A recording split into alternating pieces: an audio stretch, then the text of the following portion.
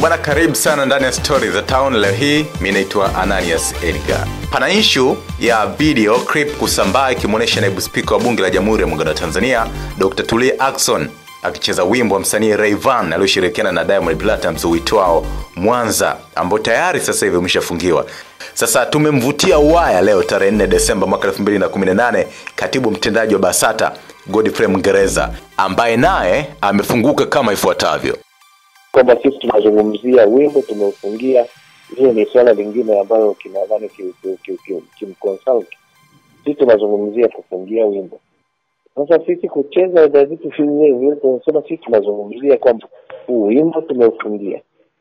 Sisi tumefungia wimbo. Sasa hatua gani kinachotoa mtu sisi tunachozungumzia ni kwamba wimbo tumeufungia na sisi tunadili na msanii. Unajua kila sheria na wigo wake. Ndio na umeuliza idhani ya YouTube ndio kwambia kila nani sheria na wigo wake. Sisi tunachodili ni kwamba wimbo mpaka sasa hivi tumeufungia.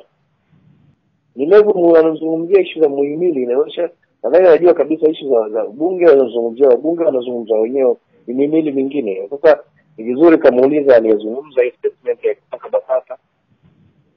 Piga nyota 149 nyota 01 alama ya reli, chagua tuzo.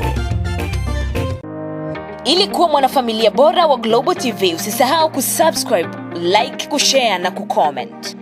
Baada ya kusubscribe, bonyeza alama ya kengele ili kupata taarifa kwa kila video inayopanda Global TV online.